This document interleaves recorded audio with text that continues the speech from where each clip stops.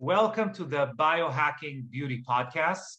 My guest today is Tom Seager, PhD. And I'm very excited to have Tom on because Tom is, as far as I'm concerned, the authority in deliberate cold exposure. And before we kind of get into a conversation, Tom, I'd really like for you to introduce yourself and tell us a little bit about you. Thanks for pointing out. I'm not a medical doctor. My degree is a doctor of philosophy. I'm an engineer, actually, and I started my faculty career at Clarkson University, where I earned my PhD some 20 years ago. Now I'm at Arizona State, and I got into studying resilience. At first, it was infrastructure resilience. What happens when the hurricane comes? What happens in the earthquake? And because I'm a civil engineer, what do we do with our power systems and our highways? And it must have been 4 or 5 years ago, I realized that our infrastructure systems can only be as resilient as our people. Every disaster is a psychological challenge, not a challenge of concrete and steel. And so this got me going really deep into how do people respond to stress. Same time, I was having my own stress in my own life. My kids were growing up. They were graduating high school, graduating from college, and my wife and I had separated. So I started reading everything about self-improvement. I'm like, well, if I'm going to date, I really got to get myself back in shape. I got to talk about beauty podcasts. I'm going to say this is a surprise. You're not supposed to have dog-faced old guys like me on your beauty podcast, but your customers will sort that out for themselves, I guess. So I started reading everything. And one of the books was Mike Cernovich's Gorilla Mindset. He doesn't even talk about this book anymore. I don't know how he feels about the book. A lot of the time I'll write something and I'll put it out there in the world and I'll think, wow, this is the greatest thing. And then 10 years later, people are emailing me about it. And I'm like, I don't even know where I don't even have a copy of that anymore. I don't even want to remember what I said because our ideas change as we learn more, and that's okay. But one of the things that Cernovich was writing about was taking cold showers. Now, back then, it was kind of novel. Everybody talks about cold showers now, but I'm reading this book and I have a rule.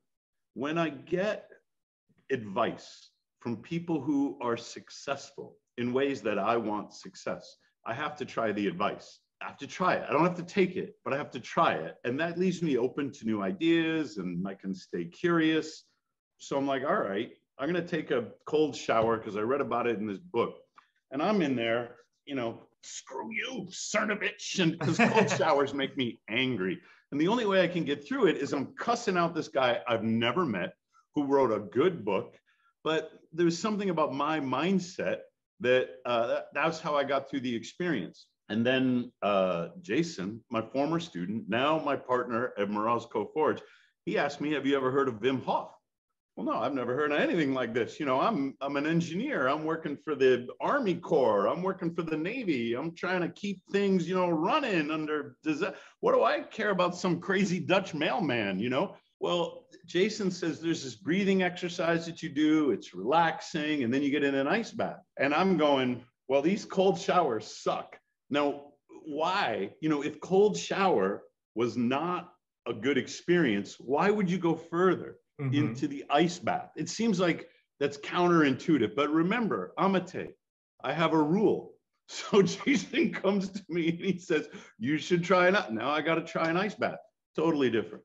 The people who are starting with cold showers, many of them they talk about the psychological difficulty, they talk about the physical pain. Many of them face the same obstacle that I encountered. And then many of them have the same experience when they go whole body, like up to their neck.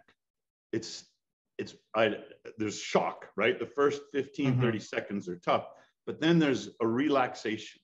We measure this in the brain. The brain waves come down into a meditative state. And even if their toes hurt or their fingers hurt, there's some things you can do. When I started, I tucked them under my armpits. I left my toes out of the water. And I got this incredibly different experience. It built resilience in me. It meant that I could go into the challenging situation and I could take control of my mind, my thoughts, and my body. And I could come through that difficulty feeling stronger and more energized. So Jason and I were buying, 220 pounds of ice every weekend because, wow.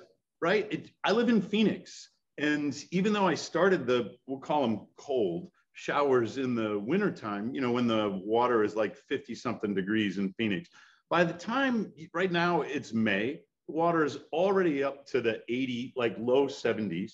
And this summer, we're going to be filling up the forge with like 90-degree water because there's no cold shower for me. So we buy 220 pounds of ice, we fill it up in this stock tank, and 15 minutes later, we got 3 people through and it's all melted. So Jason and I said, we got to do something about this. At that time, there was no such thing as an ice bath company.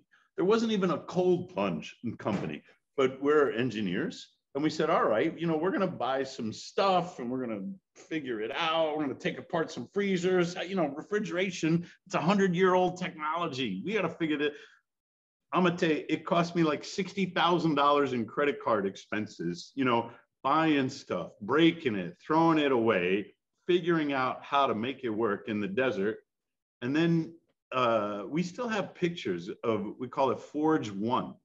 What an incredibly ugly piece of crap that old jalopy is. Like, it was the worst thing you can ever imagine, but it made ice. And so we had a party and we're like, hey, we're going to show everybody off our contraption. And people really liked it. So we put a picture up on Etsy. This was how little we knew about anything back then. We put a picture up on Etsy and we're like, hey, people like this. A friend of ours, bought one. We should see if anybody out there. And sure enough, some guy in San Francisco, he's pretty open about it, I can tell you, Winston, whom, if you're in biohacking on the West Coast, you probably know Winston Ibrahim. He said, you have no idea what it took for me to track you guys down, but I've been looking for a product like this for years. And I finally found that picture you put up on the Etsy. We were so embarrassed. We were like, oh my God, we still have that thing. We got to get that thing off of there. But we sold Winston a forge. He introduced us to some people. We're the only thing like it. And that's how Morozko Forge got started. So there's this torturous path through civil engineering to concern about health, to concern about resilience, and especially psychological resilience. Most people, they know about cold showers, they know about ice baths. Maybe they were athletes in high school or college and they're used to ice baths for recovery. We don't market like that at all. We don't say the ice bath is good for recovery. We say exercise is good for recovery from your ice bath, not the other way around. And we have discovered so much about deliberate cold exposure, mostly because I'm a library guy. I know how to read the journal articles. I'm a scientist. And so we experiment on ourselves. Most of the wonderful things we've learned have been by accident, and that's okay. But you have a happy accident. You go into the library and you try and figure out what just happened. And sure enough, all the mechanisms are there.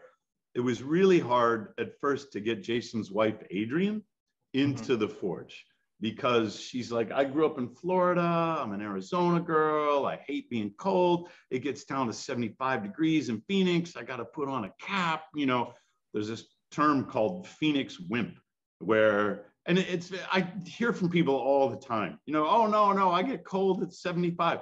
Well, heck, Clarkson University, I got 3 degrees from Clarkson. It's northern New York. It's north of Lake Placid.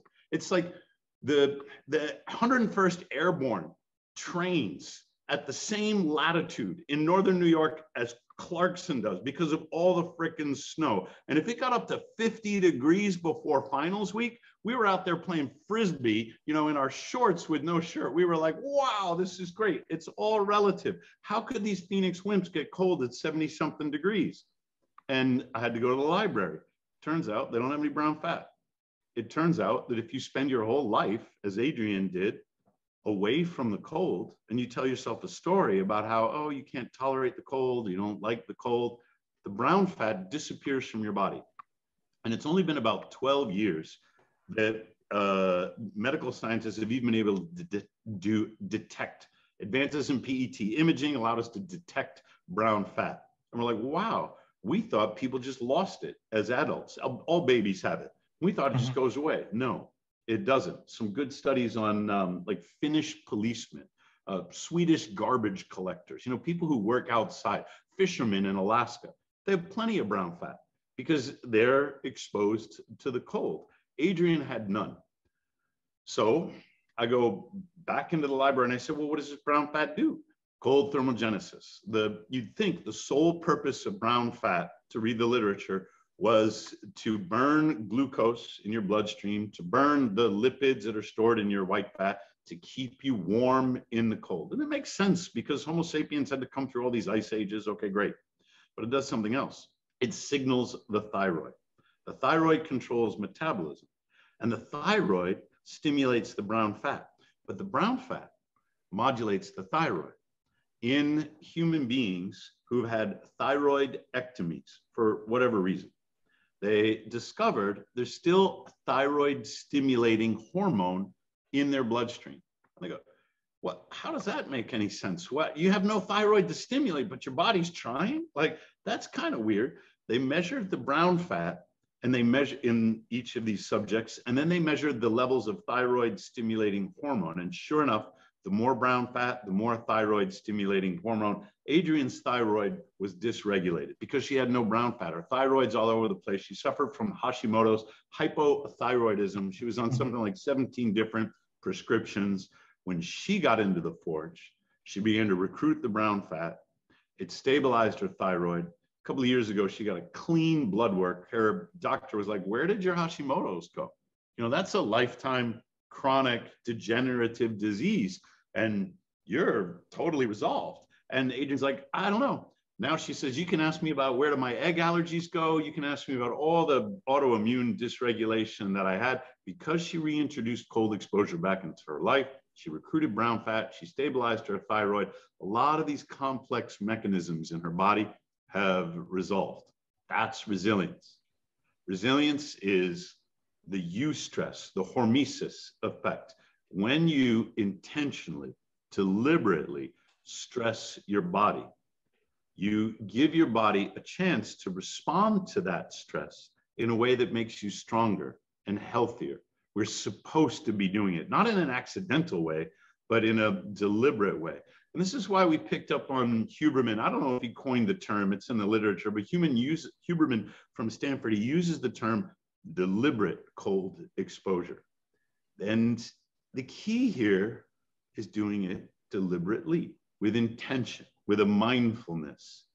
And that way, we have a meditation. Adrian has a whole protocol that helps you get the most out of your stressful experience by reminding yourself how this is good for you. So I still do resilient infrastructure research. I still have these contracts with the Department of Defense to talk about how do we got a good one on surprise. How do we handle surprise? How do we train people to better operate in the context of surprise? And it's wonderful.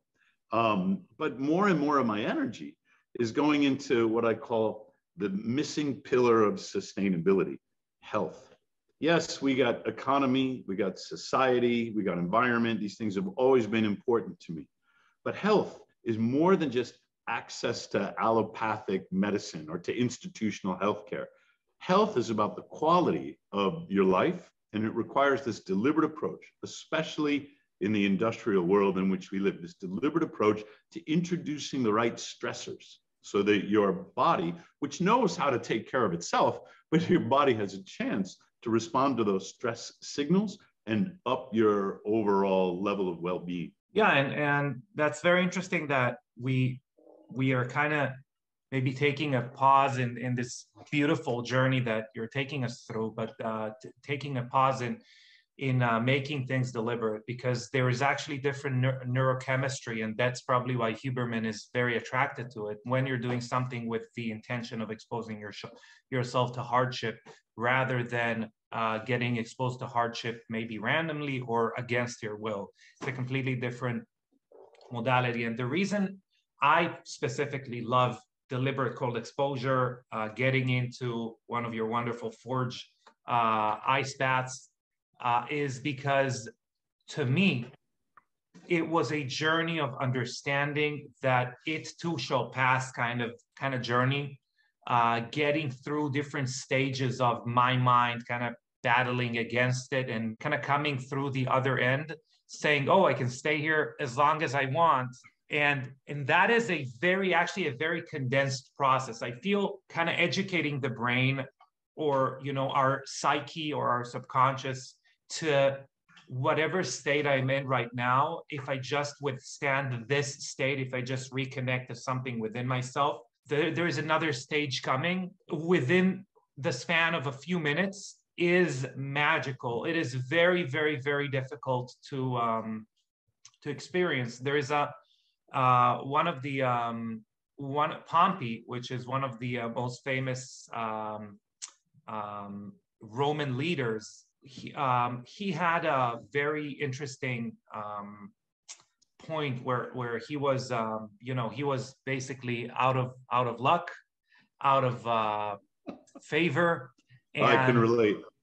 And yeah, and he was pretty advanced in age at the time, and he was basically saying, I don't know if I will have enough life in me in order to basically stay in this world until my luck changes. And normally it is a process. It is a very uncertain process. We've kind of touched on uncertainty and military, and I can tell you from my military experience, that's one of the things that the military, especially in like high-level units, is trying to instill in you, being calm in face of uncertainty. And normally it's extremely difficult, because what you need to do is to play mind games in order to become uncertain. It's part of it. And what is magical about deliberate cold exposure, especially ice bath, because when we're saying deliberate cold exposure, we can just go outside in the winter. But especially something as extreme as an ice bath, 35, 34, 36 degrees, is that the brain is going to get uncertain, almost like never mind what.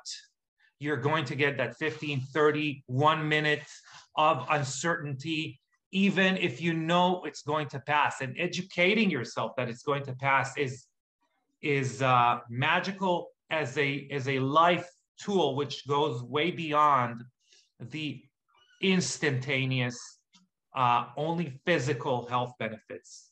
And I agree with you that this is a very unique and important way to address, the Morozko Forge and deliberate cold exposure. But if we, go ahead. Your brain is in constant communication with the cells of your body. It's the way human beings exist in this world. It has to be that way. The cells of your body are also in constant communication with your brain. So when you first get into the forge, every cell in your body is saying to your brain, get us out of here. We're gonna die. They're in a panic mode. And it can create in your brain anxiety. There's a difference between fear and anxiety. Fear is something that's happening in the present moment, and it's entirely appropriate to these conditions. It will help keep you alive. It will help sharpen your focus. Nothing wrong with fear, but we often confuse fear and anxiety. Anxiety exists only in the future. It's the final exam you haven't taken yet. It's the thing. Oh my gosh, you teach your teenage girl how to drive the car and she gets your license and you hand her the keys. Nothing bad has happened. But in my case, I'm anxious about what happens when in my case, she hit a car in a parking lot. All right. Hey, is everybody okay? I'm not worried about that. Anxiety is something that is made up in our imagination. It is fear that exists only in the future. So I read a good book, Bruce Lipton, The Biology of Belief. He says the cells in our body have no choice but to respond to our thoughts because they're biochemically connected, electrically connected. They have to do what their biochemical and electrical environment tells them to do. You get into the forge. And every single cell in your body is trying to tell your brain to get you out of here, not because anything bad is happening or has happened, but because you're afraid. And I should say in the future, you're anxious about what might happen. And so Adrian developed this wonderful mantra. When we get in, we experience the gasp reflex, we get a pop of adrenaline, we start, all of these anxiety responses start. She says, this is what cold feels like. And that's what you say back to your toes. That's what you say back to your hands. That's what you say back to your skin. The brain is getting all these signals about how we're going to die. And the brain says back to all the cells of your body, this is what cold feels like. This is not death. This is not, shame or criticism or any of the negative emotions that drive us wild. This is what cold feels like. And then when I use that mantra, all the cells in my body are like, oh, maybe you could have told us that before.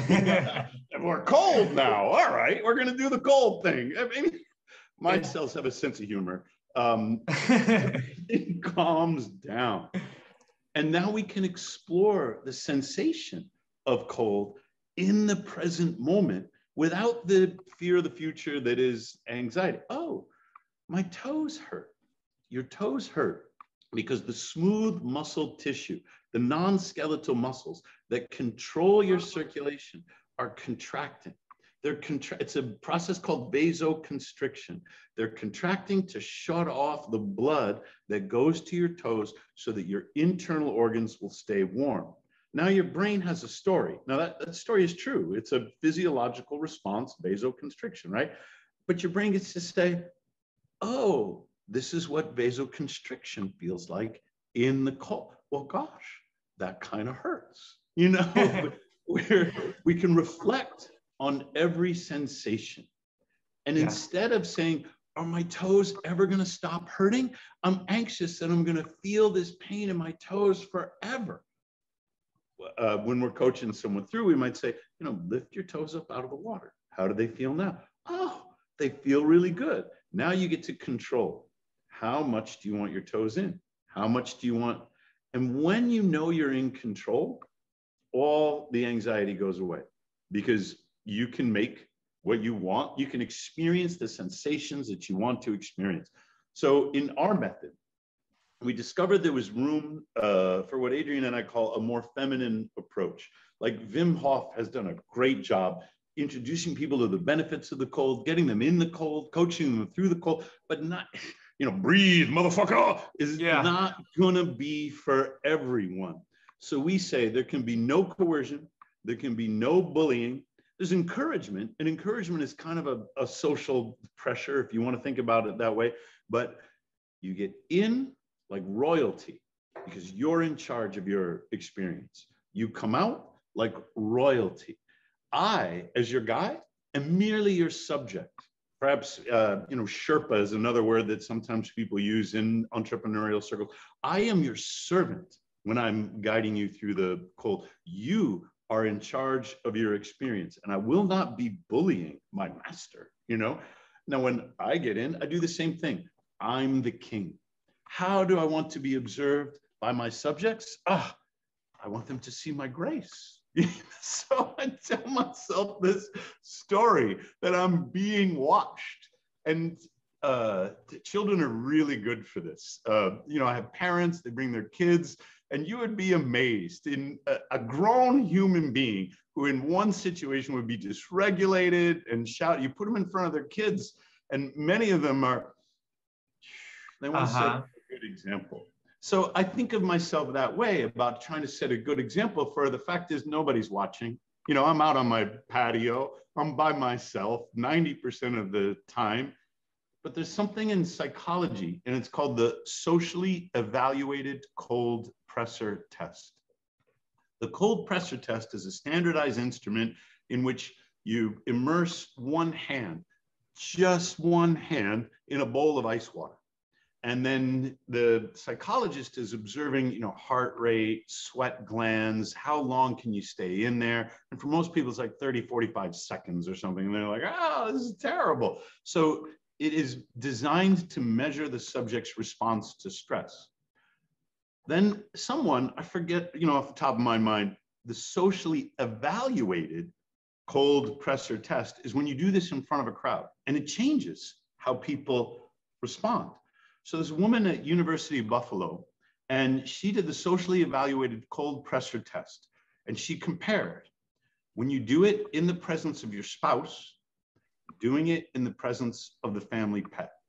And she's going to measure your stress response, heart rate, sweat glands, conductivity of your fingertips, and how long can you stay in there. And she said, I'm going to make up a number. It's not wrong, but something like 60% of the subjects had a calmer stress response with their family dog or their pet than they did with their spouse.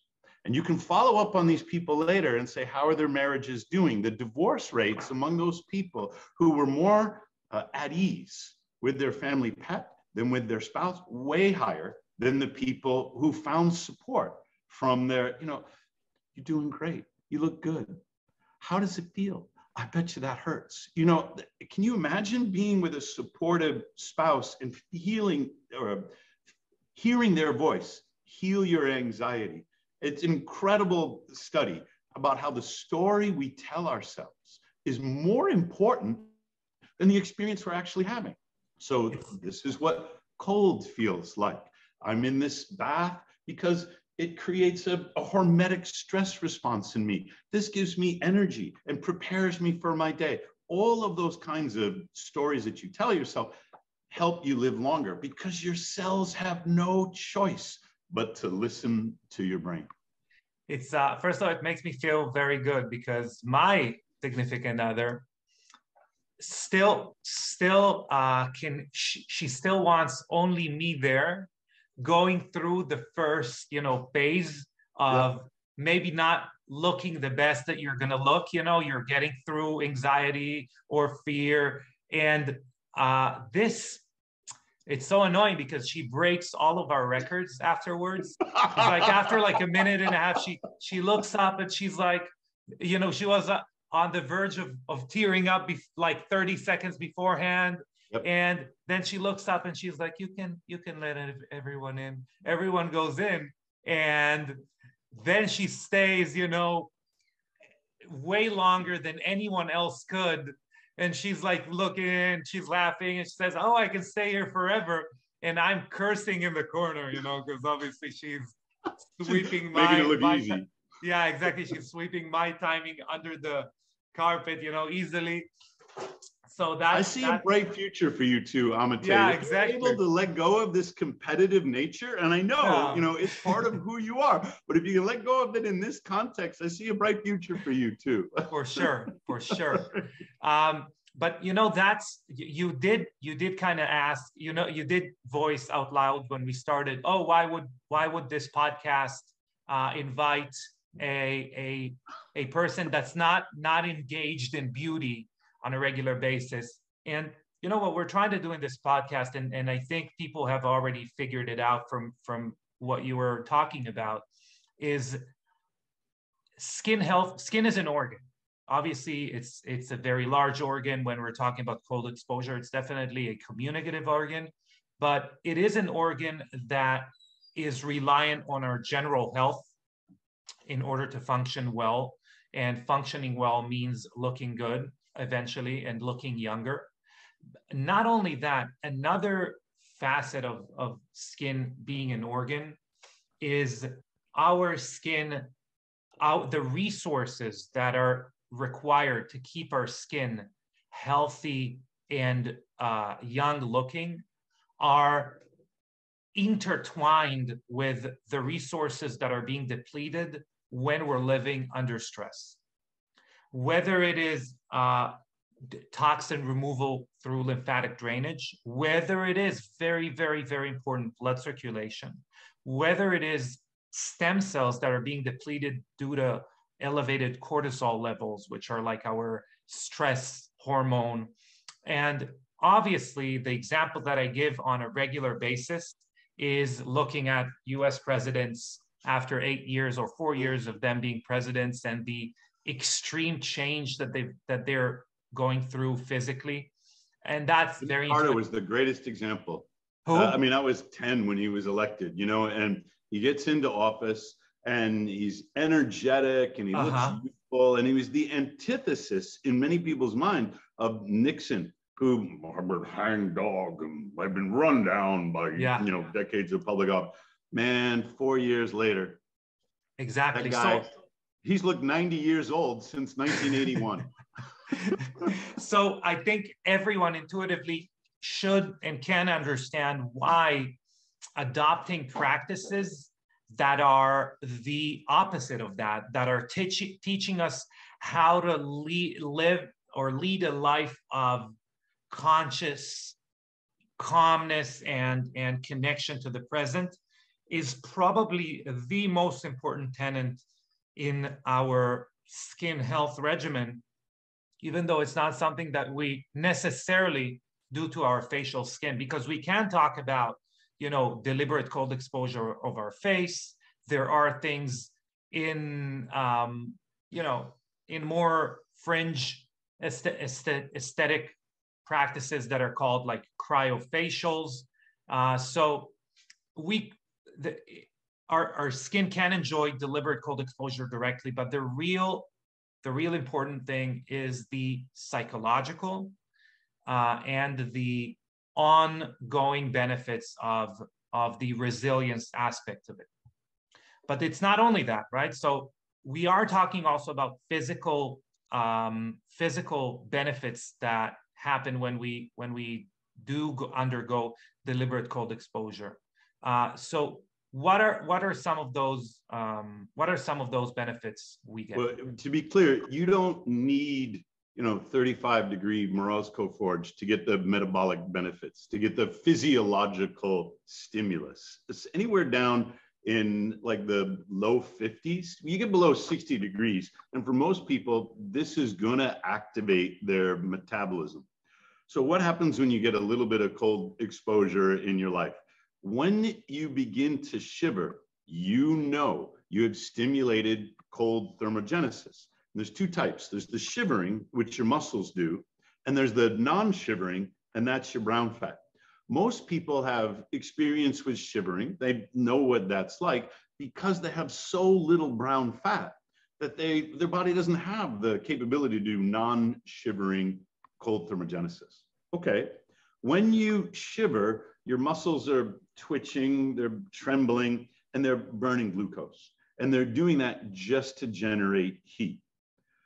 But when you've recruited enough brown fat for non-shivering thermogenesis to keep you warm, and again, 50 degrees is usually enough for some people to go, oh, it feels chilly. They'll get a little goosebump kind of thing, maybe a little vasoconstriction going on. And if they stay there for long enough, they will begin to shiver. That stimulates the recruitment of brown fat. Brown fat they're packed with mitochondria. So, I mean, we all know mitochondria, the powerhouse of the body. It's it's the battery that makes everything go. But brown fat, the only job of brown fat is to burn energy to produce heat, at least metabolically. Signals the thyroid, there's other hormonal interactions, but metabolically, that's what it's doing. You recruit the new brown fat, you're packed with mitochondria, you don't shiver as much. So what happens? It clears glucose from your body like that. We've got really good data on the continuous glucose monitoring, in particular, type 2 diabetics, people who are not in good control of their blood sugar because they've developed something called insulin resistance. And why do you become insulin resistant? It took me a long time to figure this one out. The mitochondria, the powerhouse of the cell, they take glucose, they take chemical energy, glucose, fats, ketones, whatever you're going to burn, and they convert it to electricity. And in that process, they have to do it via chemical reactions. They produce what are called reactive oxygen species. Think of it as the sparks that are, you know, blowing off the Miami. You have a light rail system, but New York is most famous for this. You know, they're drawing the electricity and there are stray sparks going on. These are the reactive oxygen species. When the carbohydrate levels are too high, the cell shuts down. It becomes resistant to moving the glucose across the cell membrane. It keeps the glucose in the bloodstream, and glucose does a lot of damage in the bloodstream. But why? Because when it enters the cell, it will enter the mitochondria.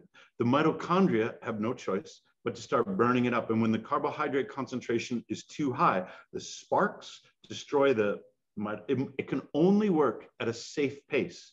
You draw too much power and it begins to destroy the mitochondria. Mitochondria are the key to aging. Healthy mitochondria is a healthy metabolism. And so insulin resistance, type 2 diabetes, is your body protecting itself from your own crappy diet. Think about how clever your body is. Thank you, body, because I really want to eat that birthday cake with the brownies and the cookies that somebody brought in for the faculty meeting. They're trying to kill me, but it's so delicious. And your body says, great, we're going to keep that glucose in your bloodstream so that you pee it out. We're going to store that energy in your white fat cells until you come to your senses, because the glaucoma and the capillary destruction is gonna eventually kill you, but not as fast as if we let that glucose into the cell where it can destroy the mitochondria. So what do we do with these type 2 diabetics who really should be fasting and go low carb so they can reverse their insulin resistance? What do we do with them? We give them insulin. We say, I'm gonna override that body's protective response. I'm going to pack your bloodstream full of more insulin, shove that glucose into your cells so I can get the glucose, the blood sugar concentration in your bloodstream down at the expense of your mitochondria. So here's what I say. Give me 10 days. I can reverse your type 2 diabetes. You don't have to exercise. You don't have to change your crappy diet. And I don't mean to be shaming my customers. I would love for them to give up the sugar in their diet. But when they get into the forge, they will recruit brown fat. They will stabilize their metabolism. They will clear glucose from their bloodstream. I have the data that demonstrates this is just the way our body works. They will improve their insulin sensitivity. Less than 2 weeks, their type 2 diabetes can be, depending on where they are, for the most part resolved. No changes in diet. No changes in exercise. And I'm still saying, yeah, you should go for a walk after your ice bath. You should use exercise to recover from your cold exposure. But the fastest way to fix your metabolism, get yourself back into that cold water. So there's one of the physiological benefits, and it's the most important one, is this metabolic correction that you get. Now, if you go on Twitter or Instagram, you're going to see a bunch of posts. The 15 benefits of cold exposure. Number 12 will amaze you. And we're guilty of this too. We have some of those tweets and things out there. And I've decided we're not going to do that anymore because the science on exercise recovery, it's no longer confusing. It's no longer complex. If you're working out and you get into the cold to recover from your workout, you are going to retard or you're going to change your body's hormetic response. You have a tough workout, you've stressed your muscles, you're going to be sore, your muscles are going to be inflamed. All of that is your body's normal response, flooding your muscles with fluids that are going to help them rebuild. And if you get into an ice bath because you want to prevent that soreness right after your workout, you can put yourself into performance mode faster. We know this. You can come back and get back out on the field or back in the weight room or whatever it is you do. So if you're competing, use the ice bath. Because, I don't know, you're doing the Tour de France. I can't imagine me doing the Tour de France, but some people do this. And of course, your knees hurt. So you're going to get into the ice bath and get you back into competition faster. Or Tiger Woods saying that in order to, to compete, he has to do ice baths daily, etc. You got it. If you're training, if what you want is that anabolic response for your muscles, if what you want is you're not in performance mode, you're in training mode, then you got to wait hours before you use the ice bath. You wait hours to let your body do what it's programmed to do. Experience the soreness. Allow yourself the time to recover. An ice bath after exercise is only good if you got to turn around fast and perform again. Wait hours if you're using it for this sort of exercise recovery to allow your body to do the thing that you're training it to do. So we've stopped tweeting about ice baths for exercise recovery. Too many people are confused. They feel great, and they think if they feel great and it takes away the soreness, it must be better. Only if you got to run another marathon the next day. Okay.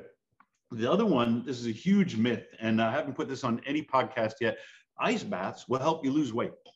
And here's where the myth comes from. Partly it's my fault because I lost a lot of weight. Again, you know, I got to start dating again. I got to figure out apps, Amate. You know, I'm going to get like profiles and stuff. And I want to look good. Now, little me, I didn't know how filters work. I didn't know how to Photoshop all that stuff. So I'm thinking, I just got to drop 50 pounds. I used to weigh 249. And when, you know, that's no way to date. So I lost a lot of weight. And I thought ice baths helped. And I'm going to tell you how they helped in a second. But the first thing I'm going to say is ice baths alone are not a reliable way to lose weight. But here's where the myth comes from. When you get in the ice bath, you clear the glucose out of your bloodstream and you produce ketones right away and you begin to burn fat. We know this. You lift your metabolic rate and it stays elevated for hours.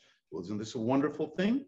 The increased energy expenditure that happens in the ice bath, in theory, it is burning fat, it would help you trim down, it would change your body composition. So if you believe in the calories in, calories out hypothesis, the ice bath will help with the calories out and you should lose weight. If that's the case, then why isn't Jimmy Moore losing weight? Mm-hmm. Then why isn't Tom Seager losing weight? Then, I mean, Jimmy and I have both experienced a dramatic weight loss as a result of changing our diet, improving our exercise. But Jimmy has been doing ice baths every day, 5 minutes a day, 33 degrees. And he's every day since January 1, 2022.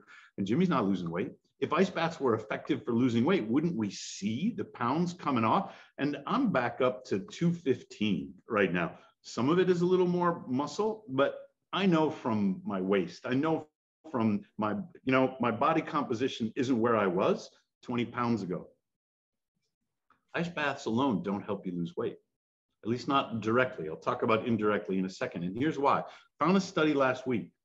There are complex compensatory mechanisms. Ice baths will help you sleep. I bought an Oura ring and, you know, I put it on, I wear it, and it tells you about how easy it says, Professor Seager, you're sleeping great. Thank you. Next day, you're still sleeping great. It's fine. You're still sleeping great. I'm like, what do I even have this thing on for? I'm getting plenty of sleep, especially when I'm in ketosis. I'm sleeping great. I go and I see, you know, Patrick and Michael Porter at Brain Tap, and they put me in the thing and they do the heart rate variability. And I'm 55. And I saw him at a conference. He was at Paleo FX. He came to Phoenix. He ran me through the thing. He said, congratulations, Tom. You're 30 years old. Biologically, you know, there's a difference between my body composition, which is a little chunky, and my overall metabolic health. My metabolic health is great, but ice baths alone will not help me lose weight. They will help with a lot of other things. Mitochondria, anti-aging, clarity of mind. They're great for the brain, but losing weight, no. Why not? Because the complex compensatory mechanism, all that extra energy that I burnt during the day, my body throttles down at night. It helps me sleep. It reduces my basal metabolism rate. It reduces my body temperature. And these are parts of the reasons why I sleep better, because I'm signaling my body, hey, winter's coming. We're going to hibernate. We're going to get into that deep, restful state. And those calories that I thought I was burning up, because the studies said, they measured and said, you're burning additional calories, but they didn't measure me at night. Yeah. So I saw this paper last week, and it was rats. We got to be careful about rats, but you know, it's a place that we can do things to rats that you'd never be allowed to do to human beings. And sure enough, these rats that they forced to lose 20% of their body mass, then they let them eat wherever they want. They expose some of them to cold. Sure enough, in the cold, this acute cold exposure, metabolism goes through the roof, energy expenditure goes through the roof. But when they slept, all of the additional energy came back from reduced basal metabolism at night. And I'm going, I got to call Jimmy. You know, I got to get this word out there. We are no longer going to, tweet or write articles about how ice baths, one of the benefits is weight loss, because that is a myth. And there's reasons for it. I shouldn't call it a myth. It is a popular misconception. And there's some data that justified the hypothesis, but it's not consistent with our experience. Other things will help you lose weight, and you should do them. I'm gonna tell you, you look great. I saw your Instagram videos of you in the ice bath. You're doing fine. But when you see me, like, hey, that guy's a health guy. Like, I don't know. He's no Instagram model. I'm gonna pop over and see what Saladino is doing. That guy's got abs. I'm not that kind of model. It's not my job to look good on Instagram. It's my job to look smart, because I'm a college professor. But there's indirectly this way that ice baths help. I had a scare.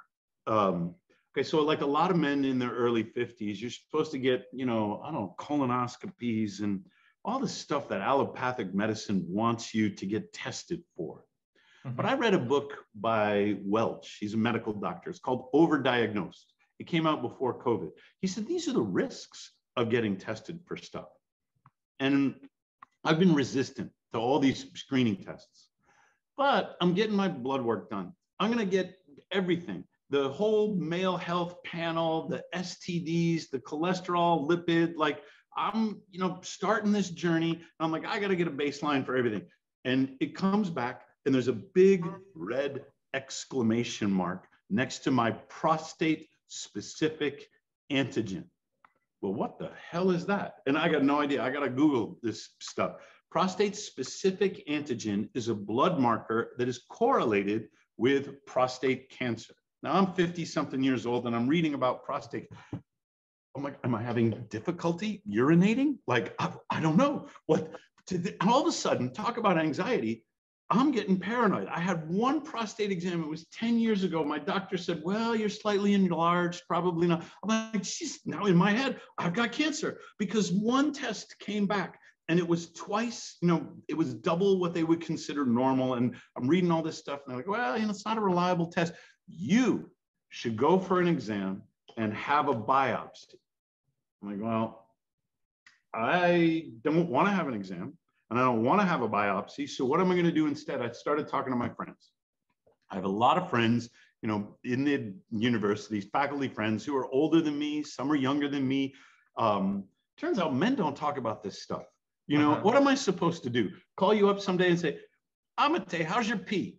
Like, are you really flowing? Or because I've been worried about my we're never going to have this conversation. Women talk about this stuff all the time. At least I hear, but men are not going to do this. So it was awkward bringing it up. But I talked to my friends. I said, I got a PSA test. I had some blood work done and my PSA was high. And they go, uh-huh.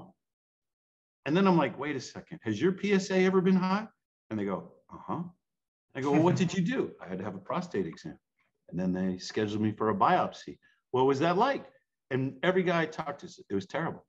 Well, what did you do after that? Well, my doctor put me on some blockers for this or that and the other, and we're going to keep an eye on it, blah, blah, blah. And one guy goes, I had my prostate out. Well, what was that like? And the nightmare, for me, it was a nightmare. He's living it. And I don't want to judge him because what he's chosen for himself is right for him. And I want to learn from his experience. And I decided I would never choose it for me. But there's more than one man that I talked to said, no, I'm not happy. I'm happy that I don't have cancer, but all of these other effects, whether it's erectile dysfunction or whether it's difficulty controlling urination, all these other things, I feel humiliated and I feel self-conscious talking about it. It's not the way I was imagining living my life at this age. I thought, I don't want any of that. But they all reported that their wives, their families, their loved ones put a lot of pressure on them to go to the doctor, get screening. Don't try and be a hero.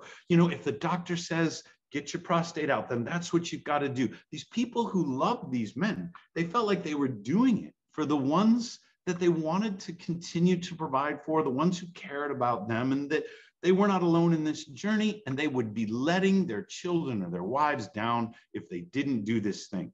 So I'm gonna tell you, I didn't tell anybody. I talked with these men about it, but I didn't tell the women in my life. I didn't tell my daughter. I didn't tell my family, because I didn't want them to put all that pressure on me. I said, I've got to find another way. So I did keto. I did cold exposure. I'm like, something in my intuition was saying, I'm going to double down on what I think is healthy. Now, later, I read about the Warburg effect. I read Travis Christofferson's book, Tripping Over the Truth. I read about the war on cancer and what a ridiculous bull crap, billion-dollar debacle. Nixon signed this bill, and it's the war on cancer, and it's been, I was a child. What has it been, 50 years? And we have barely moved any measure on cancer. There's some things we can do. Hodgkin's lymphoma, okay, we got a good handle on very few. So I started reading about this stuff, but my intuition at the time was telling me more ice baths, more in and out of ketosis. I brought my PSA down from over 7 to under 1. No surgery, no exam. And I know it's not reliable, and every once in a while I'll still get it checked, but something else happened. Of course, I'm going for the male health lipid panel, and a different red exclamation mark came back. And this one was my testosterone through the roof, 1140. It turns out, I'm a 52-year-old man, and I'm walking around with the testosterone of an oversexed 19-year-old kid. Now, my girlfriend was on somebody else's podcast, and they asked her about this, and she goes, well, I can tell you it's been a little bit of a problem. She made a joke about it, which was, she's got a great sense of humor. And I'm back out on the dating scene. Like, I'm having these new experiences, and I don't really know what that's like, but I've dropped a lot of weight, and my testosterone's through the roof.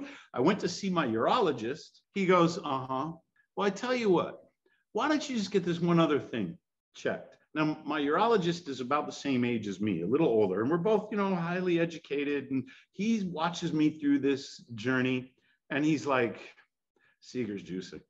I don't know if he's got cream or something or what he's taking, but he's never seen results like this. Now, come to find out later, this is pretty freaking normal. I am not like some incredible testosterone exception. It's just that in our standard American, Western world, it's very unusual for 50-year-old men who lead basically sedentary lives in the library or the laboratory to maintain these levels of testosterone that they had when they were teenagers. He gets me checked for luteinizing hormone. It's a metabolic precursor to testosterone. I had to look this up. If you're juicing, you can have high testosterone, low luteinizing hormone. But if it's all endogenous, high luteinizing hormone, high testosterone, I go get more blood drawn. It comes back. There's a red frequent exclamation mark. And you know what that means, Amate. My luteinizing hormone is through the roof. How did this happen? I got to go back to the library. Like this. Either I'm going to, the hell with this ice bath business, I'm going to go do, sell fake pills to boost your testosterone. I hear that's a great business. Or I got to figure this out. Sure enough, in Japan, this is the early 90s, found a study that they did on college-age men, like so early 20s. And they're like, well, we want to measure what happens hormonally when people do exercise and then they do an ice bath to recover from the exercise. It's a classic question. And they saw that testosterone was suppressed. So this is another reason not to ice bath immediately after exercise, because the ice bath took the testosterone levels way down. And I don't know why these Japanese scientists did it, but in like 1991, they said, well, what the hell, we'll try it the other way around. First, you're going to ice bath, and then you're going to get on the exercise bike and you're going to rewarm. Sure enough, they got in the ice bath, T levels went boom, but they went on the exercise bike after, and they went way the heck up. Luteinizing hormone, way the heck up. T levels, way the heck up. Higher than before they got in the ice bath. And I go, this is exactly what I've been doing. I was scared out of my mind about my prostate. I'm getting into the ice bath. I come out, and it's cold as hell. I'm like, okay, I got to do something. Leo Savage showed me how to use a steel mace. I did like a 2-day course with him to get certified in this like Persian martial art kind of thing, but he just wants to teach me how to dance, which I don't mind. But it was, so I get out of the ice bath and I pick up my mace and I'm doing the stuff that Leo tells me to do because I'm cold, and I'm rewarming with exercise. And I go, Amate, I've been doing this Japanese protocol of using exercise to recover from the ice bath, and my testosterone and luteinizing hormone go through the roof exactly the way their research says. So I had to write a whole article on it. And Jason goes, it's bullshit.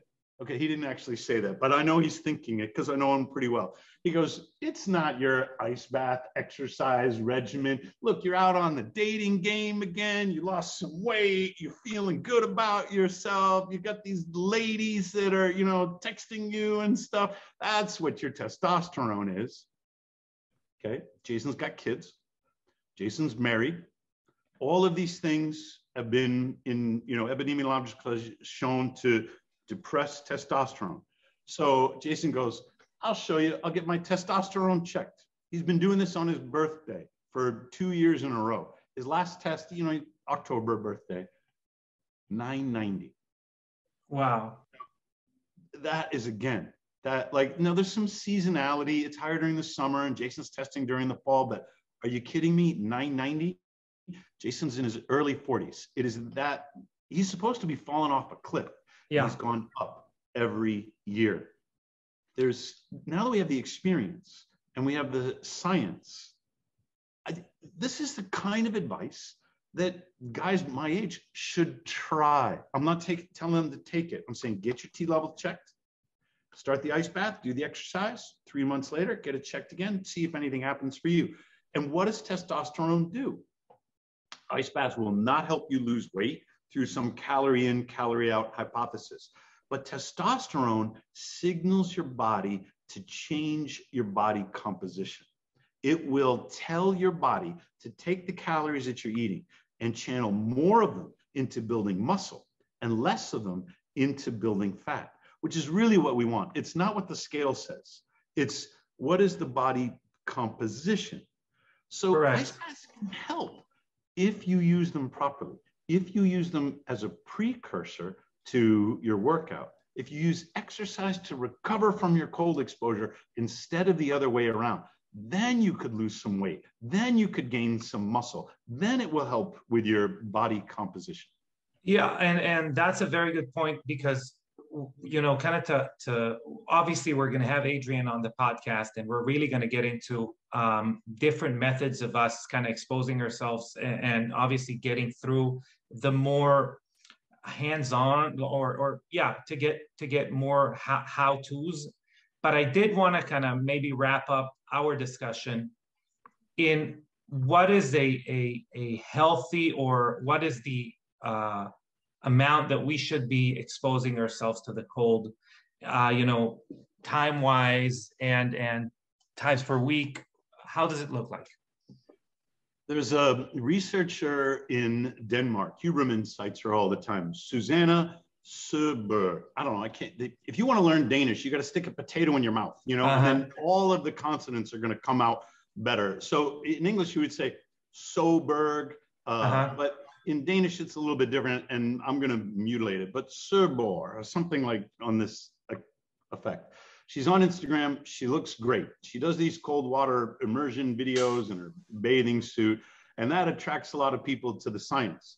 She published a paper in Cell, and she did these exhaustive descriptions of brown fat in cold water swimmers. And here's what she came up with: 11 minutes a week.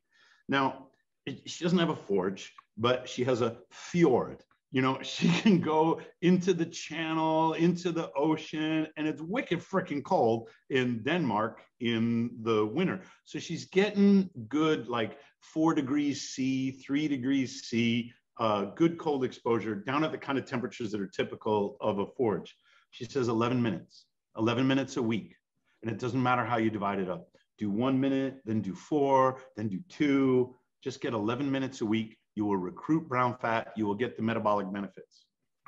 So I'm going to cite her work as divide it up any way you want. Do the 11 minutes all at once if that's what you got to do. But get your 11 minutes a week, and that will maintain the brown fat and the metabolic benefits. But there's something else that goes, it's outside the scope of her study, and it goes back to the psychology. My girlfriend has a daughter. She has cerebral palsy, which is CP for short. And part of that is a spinal defect. She doesn't have the sensation in her feet that you and I have. So the daughter was almost 10 years old, and she sees me, you know, out of my forge, and kids are like this. They're like, oh, can I do it? You know, as if that was going to be fun or something. But kids always want to try stuff that grown-ups they admire are doing. And her mother, my girlfriend, is kind of like, oh boy, you know, I want to be very careful with my child. She's got cerebral palsy. She's got this spinal cord like sensitivity thing. But mom doesn't want to discourage her kid from trying things either, because, you know, when she was little, the doctors had her in braces, and they said, well, you better buy a one-story home. Your child's never going to be able to do stairs. And yeah, she'll be lucky if she learns to walk. And if my girlfriend had raised her daughter with that kind of mentality, then the girl would never learn to walk. She doesn't want the daughter to think of herself as limited. Yeah. So the daughter says, can I get in? And my girlfriend is like, well, you could put your feet in, and that's it. So she does.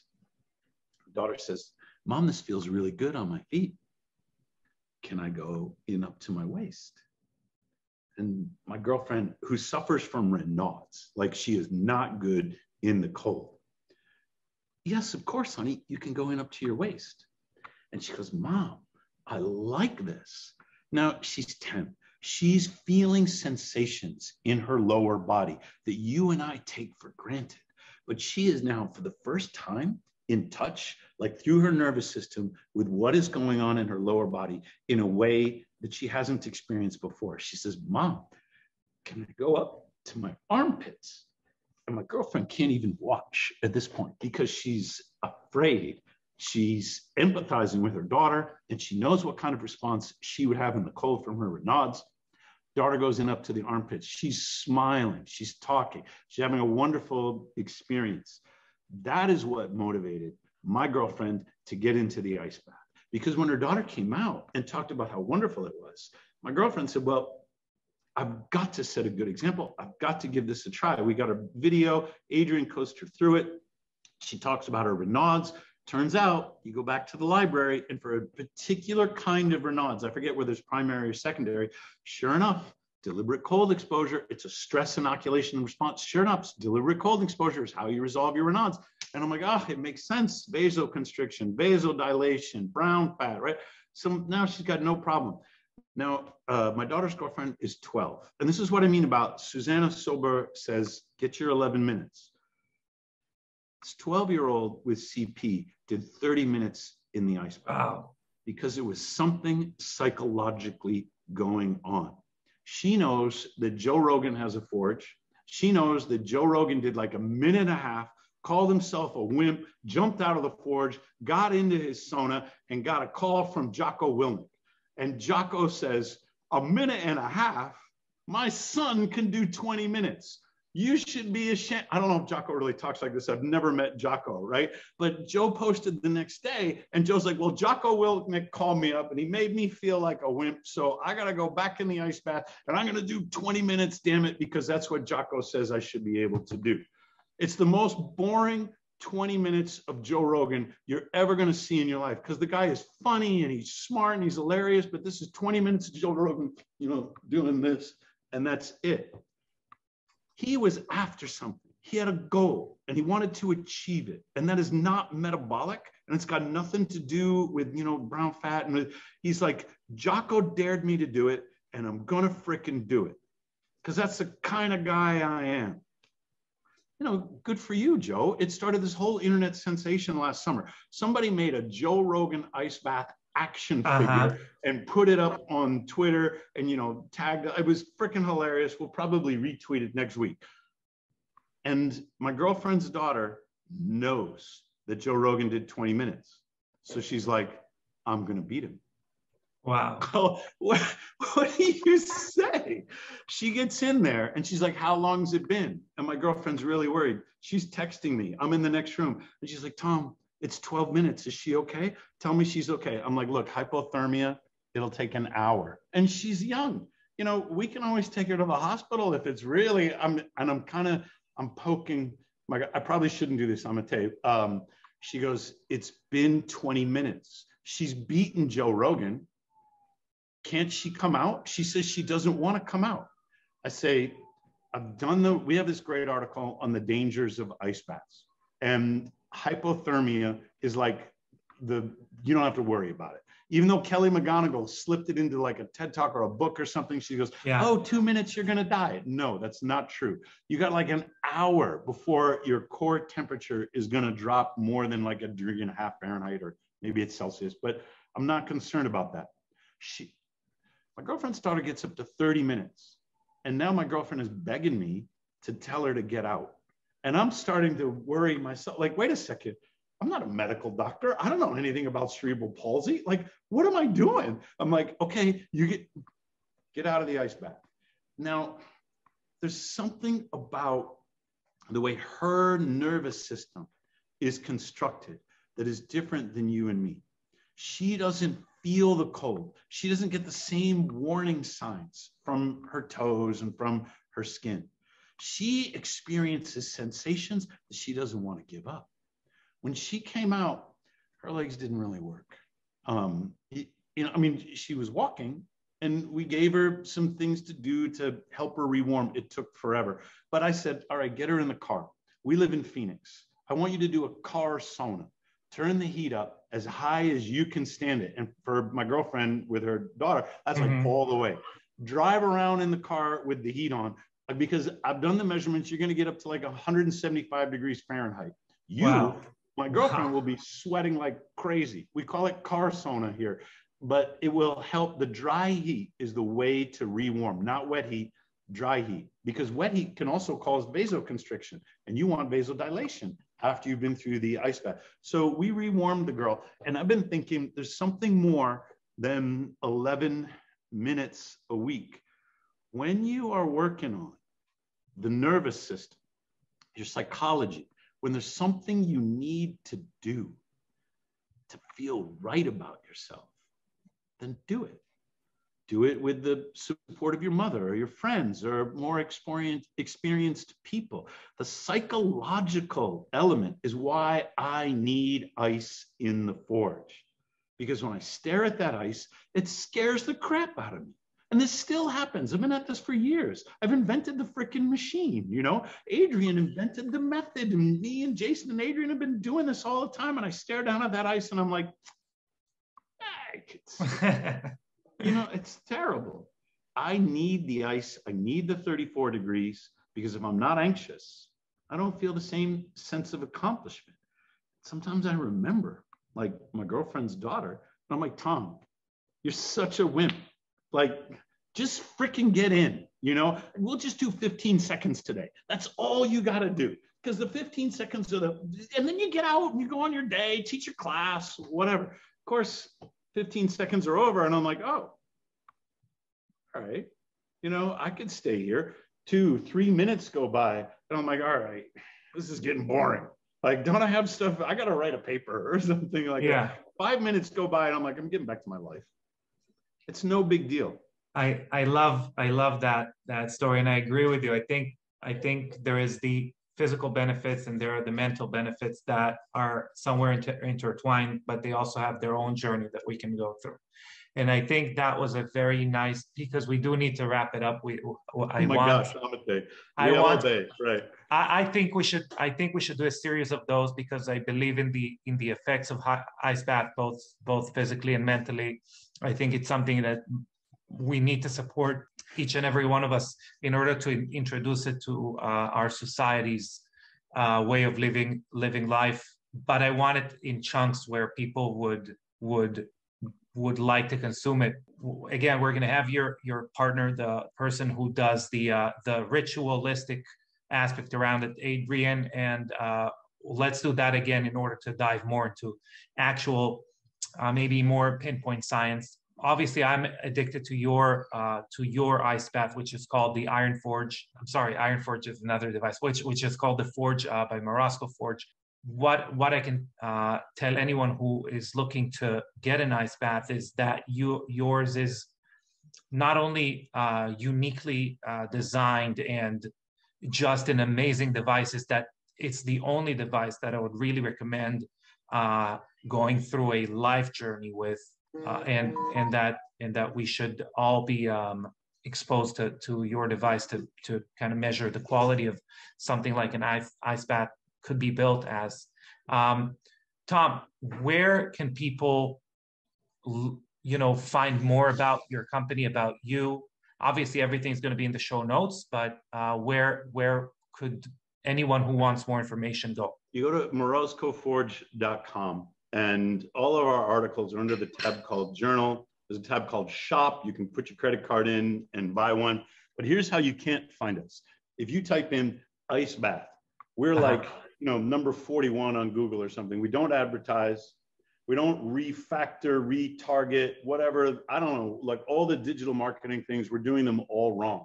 So we're kind of hard to find. A lot of people don't even know how to spell Morozko, but it turns out that we're like number 7 if you misspell Morozko you will find us if you go for Morozko Forge Ice Bath. You don't have to spell it right.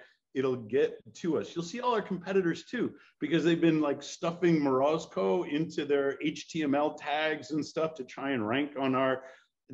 I'm a terrible salesman, Amate. And I know you're going to have links on your website, but for those people in their car, what they got to remember is Morozko Forge Ice Bath, and then we'll come up. That sounds great. And obviously, we are going to have links, so it would be easier for people to go to your website directly. I highly recommend also your Instagram page. I think it's extremely informative and supportive as well if you're going through that cold exposure journey. Again, thank you, Tom Seager. Thank you very much. It was an absolute pleasure talking to you. And we will be talking again soon. So thank you very much. I'm gonna say, I gotta say one more other thing. You sold me that Young Goose stuff. I don't even remember what it is. I'm at an age where I have age spots on my face. You asked me how I was doing, and I feel terrible if I don't tell you it's great. Thank you very much. I'm really happy with the results. And I started getting them like the first few days that I was using it. I don't always remember, but now I don't want to give it up. That's amazing. So, Tom, you've been amazing. Again, anyone listening to this podcast, please stay tuned. We're going to do a series of those. Thank you again, everyone.